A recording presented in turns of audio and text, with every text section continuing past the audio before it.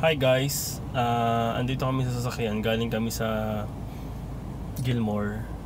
Bumili kami ng bagong laptop kasi yung ginagamit kong laptop ngayon sobrang bagal na. Saka palagi na nagka-crash every time na nag-edit ako ng video. So ito, bumili kami ng laptop. So mamaya pagdating namin sa bahay, i-unbox ko to. And hopefully within the next few days gawa ako ng full review. By the way, binili ko pala to sa PC Corner sa Gilmore. So naka-promo siya. Mamaya discuss ko yung specs. Thanks.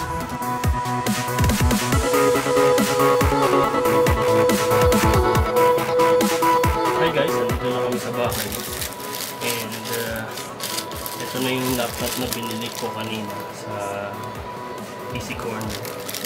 So without further ado, let's get unboxing.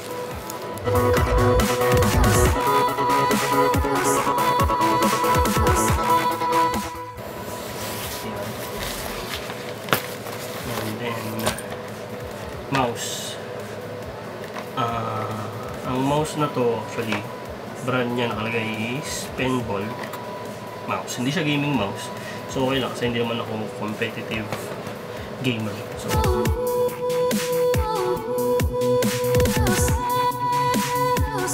ayun na mouse. Okay. So kung first na makikita nyo is this flap over here and then laptop agad. Okay, so tabi muna natin yung laptop. Tingnan natin kung ano naman. And then this compartment right here is the power cable. Power cable, this one right here is the documentation and then the driver.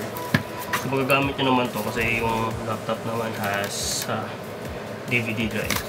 So okay lang kasi budget laptop, entry level gaming laptop na naman siya. So asahan na natin na meron pa rin ng DVD drive.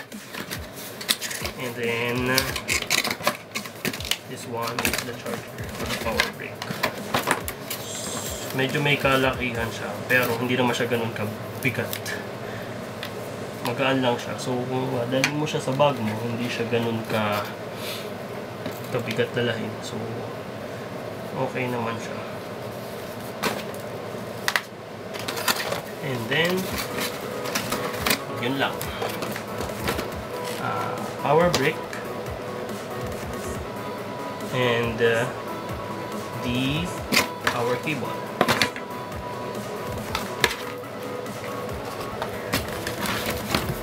Tabi natin yung box and punta tayo sa laptop.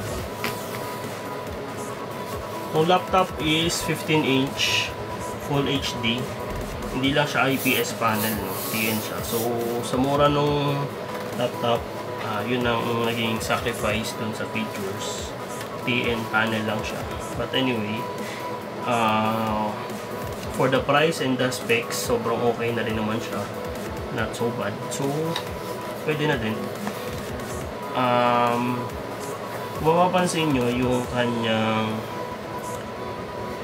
back panel is parang may etching siya, no? So parang remnants of ROG, Asus ROG line. And then the top is plastic, brushed plastic siya na parang dating is aluminum pero actually plastic siya. And then inside is a full-size keyboard with the number keys on the right.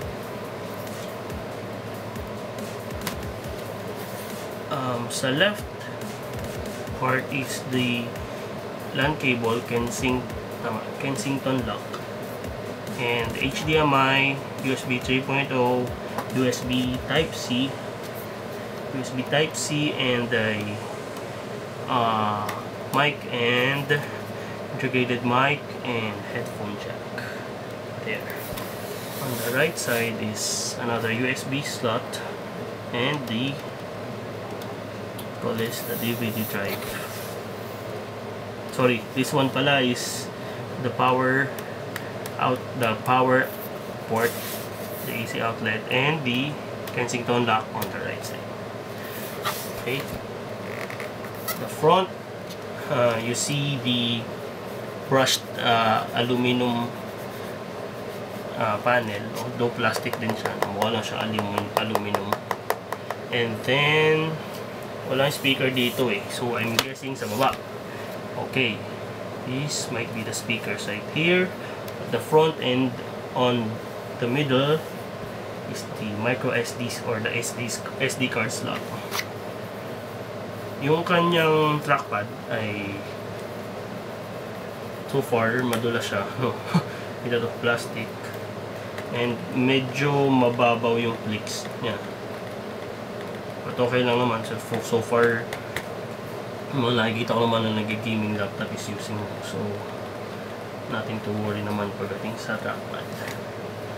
And then the keypad or the keyboard, hindi siya mechanical. Okay naman siya. Yung travel niya is sakto lang para sa akin. Ewan ko sa iba. Kasi yung I'm coming from another Asus na laptop. So far, step up ito dun sa previous laptop ko. So far naman, yung flex niya very minimal naman. So yung build quality pagdating sa loob is siguro above average na rin. Yung flex sobrang minimal lang din. So good build. And the back panel, walang flex actually. Ang mahirap lang dito is, kakita ko kanina nung nilagyan siya ng RAM, ang daming screws like dito sa paligid, and then meron pa isa dito sa middle. So hindi siya ganun kadaling i-upgrade. Although madali naman siya i-access, kailangan ang daming screws na kailangan tanggalin. So wala pa siya palang OS. So mamaya install ako ito ng Windows 10. Nag-download na naman ako. And meron akong OEM keys. So hopefully ma-set up ko siya tonight. And then the next few days, bigyan ko kayo ng full review para sa performance and value for money itong laptop na ito. If you like the video, please leave a thumbs up, subscribe, and share the video. Thanks for watching. Peace.